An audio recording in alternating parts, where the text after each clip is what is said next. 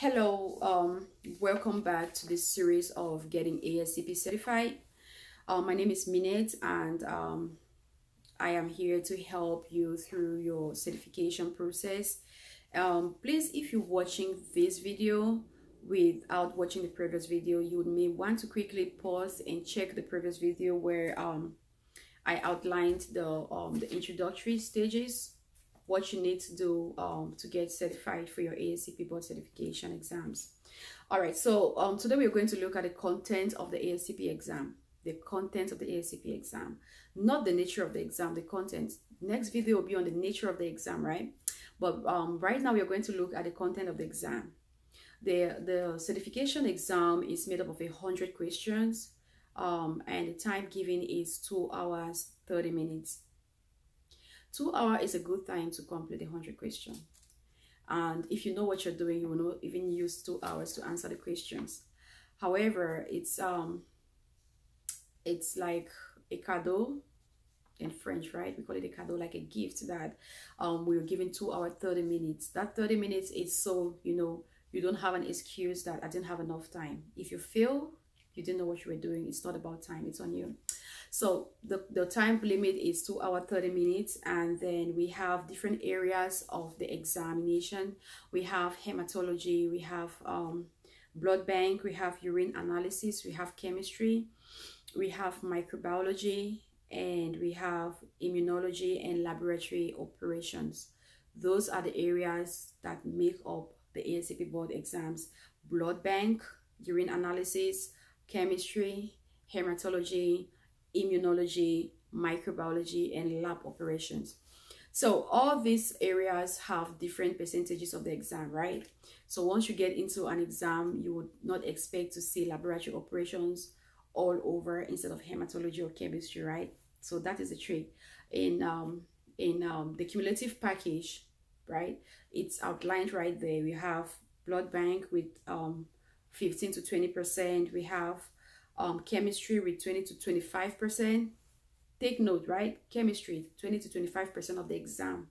So we also have microbiology, 15 to 20%, and then we have urine analysis, 5 to 10%. We have immunology, 5 to 10%, and then like I said, lab operations, 5 to 10%. So chemistry and hematology are the biggest, with 20 to 25% of the exam package.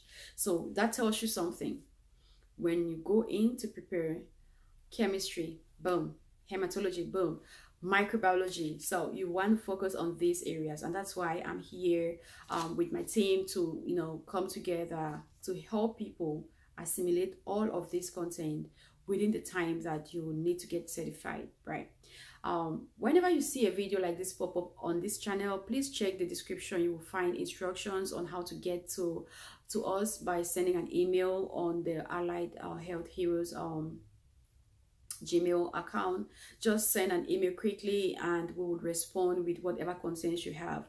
If you're registered already for the exam and you just want to talk to us one-on-one, we'll talk to you about it. If you need resources to study for the exam, we are here for you. And if you need any assistance at all to go through the processes, even if you've not written the exams before and you want to know how to write the exams, if you've written the exams before and not made it the first try, you just need a little bit of assistance, or if you are already certified but you're looking to recertify, because once you certify as an ASCP, whatever field you are in, after 3 years you have to recertify. And so that's why we are here, to make this easy. You don't have to go and pay for all those packages. We have all of this taken care of. We also have the microscopic contents, like the details that we don't see, all you don't find out there on all these different packages. People who have sat for the exams could tell you, but you cannot get this in the classroom, right? So this is what we're doing right here. This is what we have right here for you. Mind you, we have an NDA. We signed an NDA where you cannot disclose the questions you found on the ASCP exam, right? But you're free to talk about the fertile areas, the places where you want to concentrate to study. We know these things, huh? All right, so quickly, blood banking. what are those, you know, things that are familiar to you in your lab, you know, in your environment. You want to go online and find out what are those same things that are familiar to the environment where the exam setting originates from, right? You want to find out, you know, if you're taking an American exam, you want to, you know, go into the American blood banking content more. And so we have all those resources available that will make available to people who are interested to do so. So quickly, this is just the content, right, that I had to rush through. I don't always want these videos to be very long. I always try my best to make sure we don't go over 15 minutes of this content, so it's easy to, you know, go through and assimilate.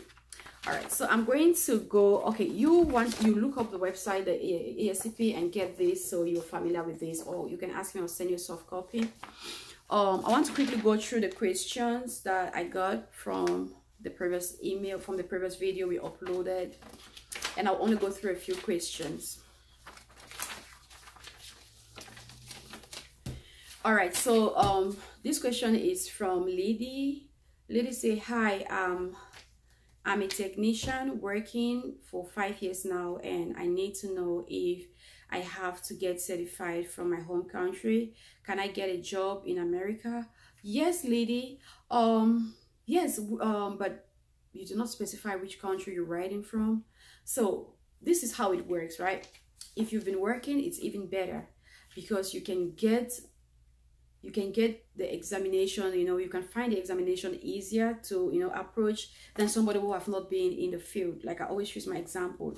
I was out of the field for a bit, but, you know, just focus and hard work with the right places to touch through, you get it. So yes, lady, once you get certified, it doesn't matter where you stay. It doesn't matter where you are right now, right? Once you get certified, you are qualified. You are just as qualified like somebody in Harvard University in the United States will not just leave Harvard and go and work in the lab.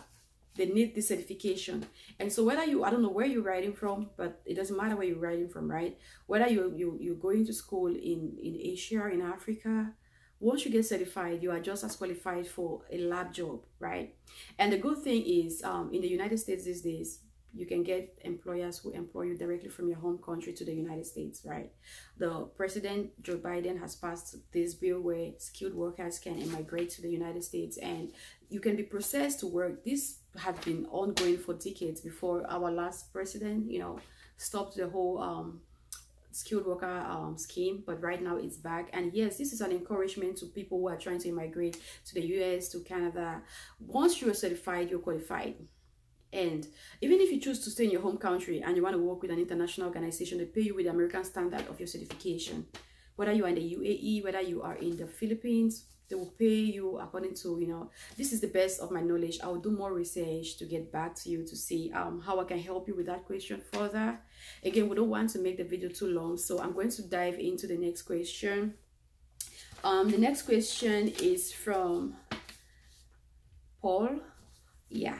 Paul says, thank you for outlining to us what we need to do to get the certification. And the next question I have in mind right now is, how easy is the exam for somebody who have been out of school for over 10 years? How easy is the exam for somebody who have been out of school for over 10 years? No exam is ever too easy or too difficult. It's preparation that will tell you. If you do not prepare, you tell me the exam was hard, but if you prepared, you tell me it was easy. So it's up to you. 10 years, Paul, I would say you have to really prepare. You have to really prepare.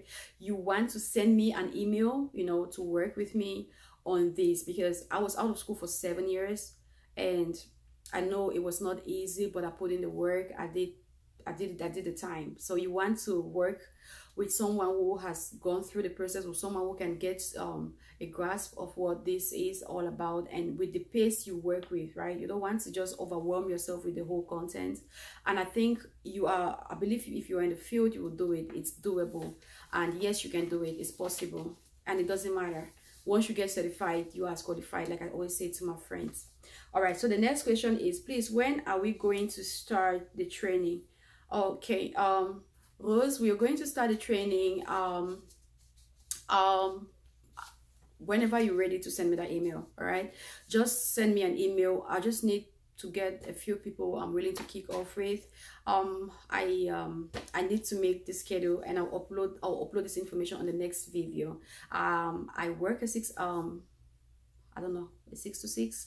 I work a 12-hour shift, so I make time based on my free days. And so the more people I have, the more seriousness they show, or the more committed they are into this. I'm ready to work with people, to encourage people to get this.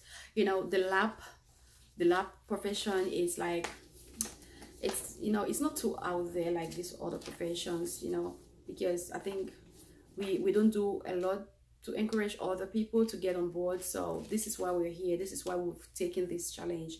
I say we because I'm the face in front of the camera, but I have a whole team I work with, so to bring this to you.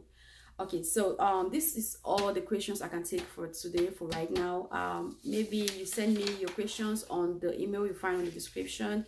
I can try to reply you at my earliest convenience, but yes, thank you for watching, and God bless you all. See you guys again on the next series of the video. Bye.